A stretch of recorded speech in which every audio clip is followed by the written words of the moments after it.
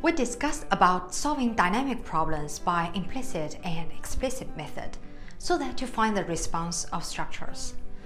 The output of such analysis included deformation, stress, strain, etc. And we're aware that for large-scale and long-duration dynamic problems, the computational costs to solve them are significant. Even for explicit method, the required number of time steps could be very large. In some cases, when the distortion of materials is not the main concern, but the rigid motion is the response that engineers are looking for, rigid dynamics is the right path to go with. Usually, this happens when the objects are very stiff and strong, or the objects are known to have very less distortion in the analysis.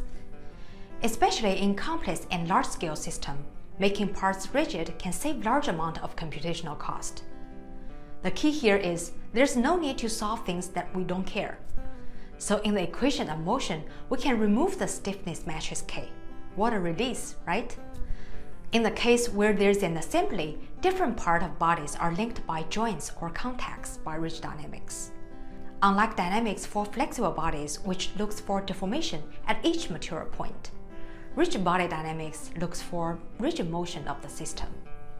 Consider that if we want to simulate a softball or baseball hitting, we definitely should use a flexible body, because in this case, neglecting the distortion is far from realistic.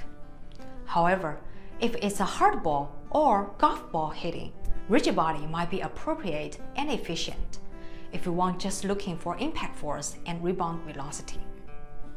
As for degree of freedom, in 3D space, one entire rigid body has only 6 degrees of freedom at most. Moreover, rigid body dynamics solves for relative displacement between different parts. Say if we have 2 rigid rods and they're linked to each other, and one of them are linked to the ceiling. The links between them are modeled as revolute joints.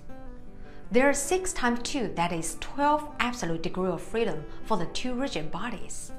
For revolute joints, one revolute joint has 5 constraints and 1 free rotational degree.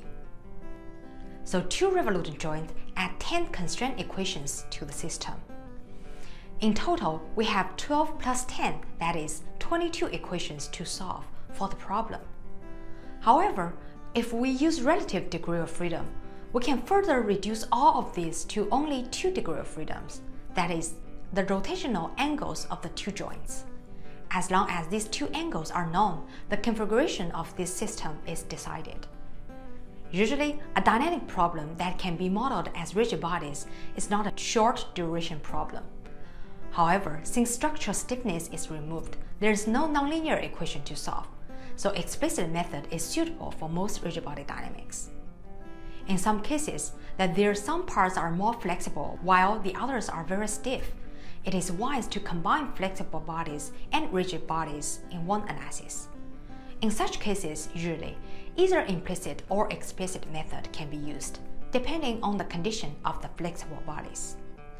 For example, for this engine piston and connecting rod assembly, it's a fairly complex system. We can solve the entire system as flexible bodies, or we can make them all rigid body parts. Of course, using all flexible bodies will be painful if our computational resource is limited. But using rigid bodies, we lose all the stress and strain results of the structure. In this case, if we clearly know the analysis focus of the structure, for example, we're trying to design the connecting rod, then we can make only this part flexible and the rest of the part rigid.